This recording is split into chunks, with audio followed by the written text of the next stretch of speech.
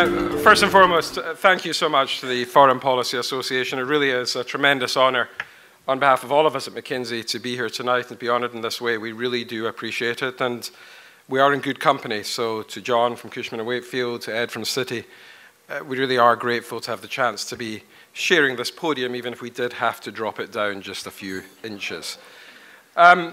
I couldn't help but recall Glasgow too, so thank you for the family history. You made my mother proud in doing so, because I did grow up in a city in the 1980s that was a long way from this country. It was a long way in many sense and was going through its own challenges at the time. In fact, it was the years of Mrs. Thatcher's Britain, and there were many, many good things about that, believe me. But they weren't seen that way in Glasgow. We spent most of our time with a great debate going on. A debate that essentially revolved around one school of thought that was the business of business is business, and another school of thought that could be captured in the phrase that was chanted on the campus where I went, Glasgow University, which is, they know the price of everything but the value of nothing. Now, fast forward 30 years, in many parts of the world, we're still having that debate. And that debate has taken perhaps added vigor, added energy, because in many respects, we're going through a period of disruption. And the disruption, of course, has many aspects to it. The shifting global powers and the way in which they are interacting with each other. Consumers, how they're evolving, their attitudes, the way they see the world. The environment and what's happening to the environment. But we're also going through a revolution that's an industrial revolution. Not because the technology that grounds that revolution is new. In fact, many of the technologies that are shaping our world today have actually been around for a long time. We have had robotics. They're just better now. We have had the internet for quite a few years.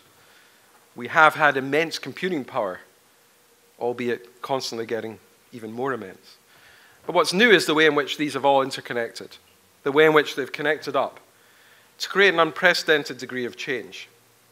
Change that is fundamentally impacting the people of this world.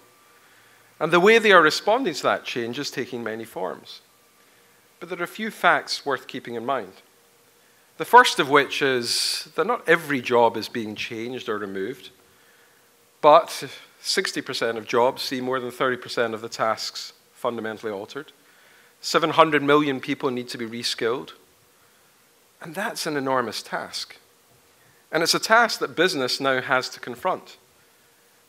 It's a task that we will be judged on as to whether it's completed successfully, because I can stand here and say to you that I have no doubt that tomorrow will be better than today, and that more jobs will be created just as they have in every industrial revolution. But the point is, what will happen on the journey towards that future?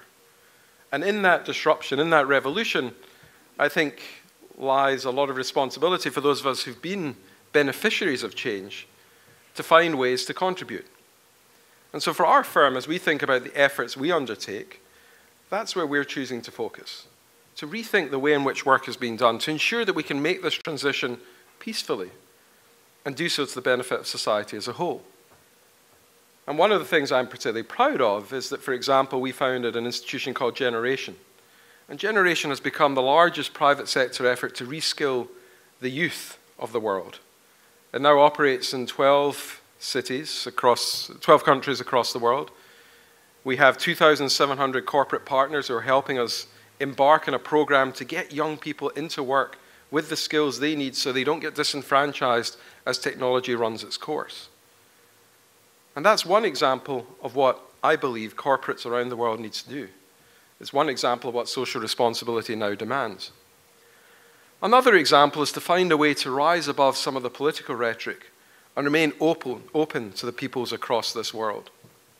It is, as Ed pointed out, the 75th anniversary of D-Day, and I was in London this morning, and watching the BBC News literally recount what happened minute by minute on June the 6th, 1944. And America's role in that is enormous. And the debt of gratitude we as Europeans, and soon not to be Europeans, I guess, if you're from Britain, but we as Europeans feel deeply. And so I stand here and I watched that video and I saw it had 1944 in that video. And of course, you cannot help but think of the sacrifices that were made and think of the importance of preserving the international institutions that allow us to have the dialogues, that allow us to know that there is a way to talk, no matter how tough the going gets, And that, I believe, is another part of what all of us need to keep and hold dear and hold precious. So as I reflect on the world that I knew in 1989, it's changed enormously. This morning, I was reading an op-ed that my colleague Liz Hilton-Siegel had written along with one of my other colleagues, Lorena Yeh, which talked about the impact of automation on women and the reality that many of the jobs that are most likely to be impacted are held by women, disproportionately so. Recognizing also that women undertake a lot of the unpaid work that goes along with the paid work. And if you think about the journey that we now need to go on, you would not be surprised to know that one of the other areas where we as a firm are very focused is on how can we contribute to addressing this challenge, to making sure that the women of this world have the same opportunities and don't get disproportionately impacted, so that the advent of this wonderful technology that will automate all of our lives doesn't set us back when it comes to the progress towards equality that we still need to deliver. So there are so many places where the business of business is not just business. And much as I believed in that phrase in the late 1980s, I don't anymore. Because we're being judged, we're being held to a higher standard. Our firm is being held to a higher standard, and I'm acutely aware of that. And there are several reasons why. One is because we represent the elite. Maybe not from Glasgow, but we do represent the elite. And the elite are seen as not necessarily a force for good. The elite are seen as mysterious. And if I reflect on my own experience in Glasgow in the late 1980s, I didn't really know anyone from business. Why would I? My father was an academic. My mother was a teacher. And they chose Ottawa in the Canadian winter, so that tells you how they thought about their choices. And yes, Glasgow's weather is better than Ottawa in the Canadian winter. The tourist board have paid me to say that. But why would I know anything from business? Just as many, many people don't. And so it's so important for us to be out there and making the case for business, because it's not going to be made for us. The elite are not valued and liked. We have to find a way to break some of that. The second thing, in an age of transparency, the way we all conduct ourselves has to reflect the realities of the demands of society. I joined a firm where we were so secretive that on the way to a client, we were instructed to make sure that the taxi dropped us at least 2 blocks away from the client so that no one could figure out where we were going. It didn't work so well when you were from Glasgow arriving in London and you had no idea where you were going anyway. And you recognized those 2 blocks meant you just got lost. But the world's got lost. And secrecy isn't valued and appreciated. So being more open and transparent matters. And the third thing, being global. Our firm prides itself in being global. I've lived and worked in a foreign country from day one when I moved to England. I've been in France, I've been in China, and I spent a decade here in Manhattan.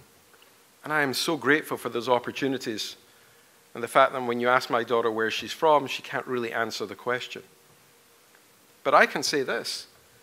We want to ensure that our firm can continue to be the way in which many people get a similar experience, because we believe in the power of understanding what's happening around the world. Which brings me back to where I started in the role of the Foreign Policy Association. Your mission to ensure an informed electorate, an informed democracy, matters more now than it ever did. Because the obstacles to us having a global exchange have got higher and higher. And we have to fight against that tendency. We have to keep the lines of communication open. And we will certainly be doing our bit in that regard. But I actually want to close with a reference to an arch capitalist, Adam Smith. Adam Smith wrote a minor work in 1776. I believe other things were happening that year, called The Wealth of Nations. But that is undoubtedly his lesser publication. Not just because I actually think it is his lesser publication, but because his best publication was written in 1759, while he was the professor of moral philosophy at Glasgow University. The Wealth of Nations was written when he was at a lesser institution down south called Oxford. But in 1759, Adam Smith wrote The Theory of Moral Sentiment. And the theory of moral sentiment makes the case for the role of the entrepreneur in society. And it has some wonderful phrases that the role of humankind is to remember the community, that the role of the entrepreneur is to enrich the community, that when the community is enriched, entrepreneurs are enriched. Let's not forget that. I believe in business. As I look at the St. Regis in New York, the only reason this guy from Glasgow via Canada is here is because of a partnership, a business that gave me the opportunities. Opportunities that businesses around the world create day in, day out, as they create wealth, create jobs, give people hope. That's why the case for business matters. And so in accepting this award on behalf of all of us for corporate social responsibility, I am proud of our philanthropic work, I'm proud of our charitable endeavors, but I'm even more proud of the work we do with our clients that day in, day out creates jobs, promotes productivity, increases efficiency, makes the economy more productive. Because I think in doing that, we advance the welfare of society. But we have to tell that story, because in this age of revolution, and it is revolution, business with a purpose matters more than ever. Thank you to the Foreign Policy Association, and thank you very much.